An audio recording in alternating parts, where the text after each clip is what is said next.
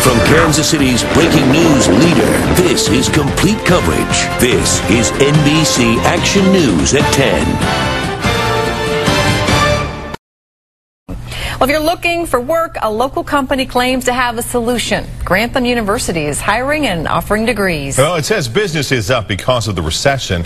With complete coverage, NBC Action News reporter Larry Seward shows us why people are buying into higher education.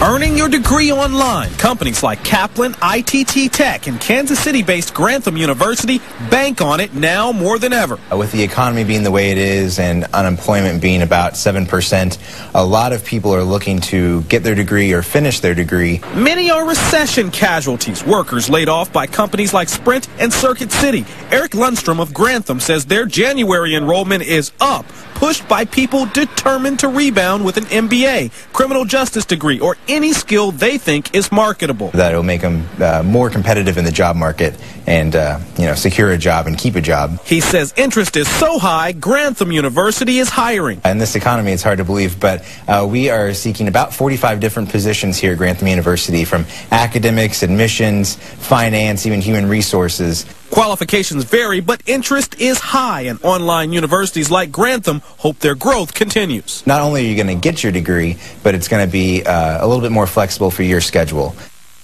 That was Larry Seward reporting. Again, if you're looking for work, Grantham does have a number of job opportunities right now. You can find more information and a link on our website, NBCActionNews.com. A Metro